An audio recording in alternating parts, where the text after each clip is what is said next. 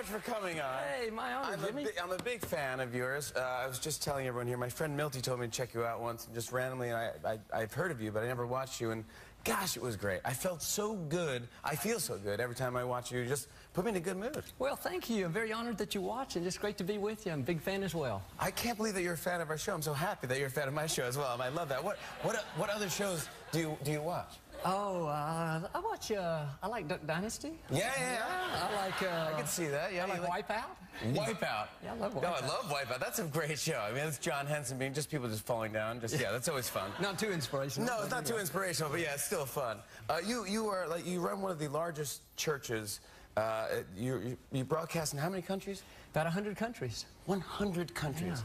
That is unbelievable. Isn't that amazing? Yeah, and I never planned on even doing this. You didn't, right? You didn't start out as a preacher. No, I didn't start out. I started out behind the scenes at my dad's church doing production and things like that. But, you know, you never know what God has put on the inside of you. Never dreamed I'd be here. Yeah, you started at 36, right? I did. I started at 36. My dad tried to get me up to minister for 17 years when I worked for him. But I thought, Daddy, I'm not a preacher. I didn't want to get up there. I didn't think I could. Really? I didn't think I could get up in front of people. I was too nervous. I was more quiet. But, you know, it's part of our message, Jimmy, that God puts things in you that you don't know you have. Gifts and talents, and you know. So you're nervous when you get in front of those people, or well, not anymore? I was at the first. I was very nervous. Yeah. I wish we had clips. I wanted clips of you being nervous. Oh, I'd love to see that. No. What would you do? How did you get over your nerves? Well, you know, the first few times I just held on to the podium, but you know, over time.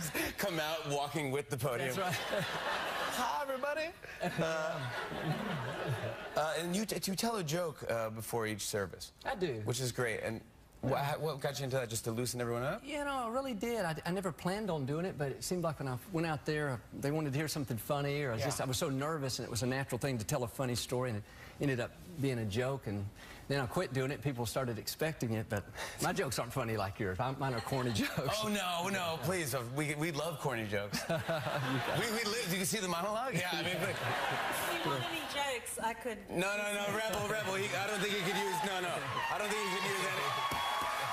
I don't know if you could use any of those. Could you give us a corny joke? Do you have what corny joke? Oh, it's really corny. But I'll tell this everywhere. Okay. This guy calls the church office, and he says, I want to speak to the head hog at the trough. The secretary is offended. She said, if you mean the pastor, you're going to have to call him pastor, but you may not call him the head hog at the trough. He said, well, fine, but I was thinking about making a $5,000 donation to your church. She said, hang on, Porky just walked in. That's not corny, that's funny, that's great. That's really funny.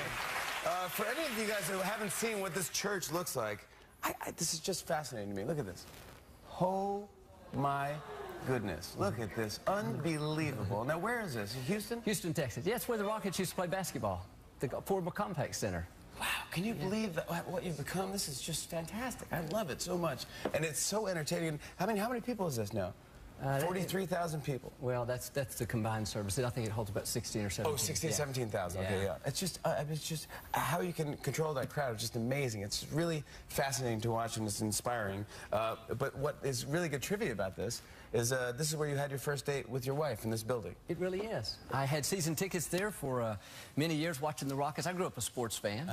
And so I asked Victoria, my wife now, on our first date to go to a Rockets basketball game, and that's where we went. Yeah, and how did the first date go? It didn't turn out too great. No, it wasn't good. No. It wasn't what I was expecting. I'd given my season tickets away, so I didn't have my fourth row seats. I had good seats back then, so I had to buy some tickets from scalpers. And that was back when it was legal, you know, and so I bought these tickets. Of course it was legal, yeah, that's right. I'm a pastor, yeah, sure, whatever, yeah. So, anyway. Back when it was legal, yeah, right. Yeah. Busted! So at halftime, they choose somebody from the stands to shoot from half court. Yeah. And if you make the basket, you win a car.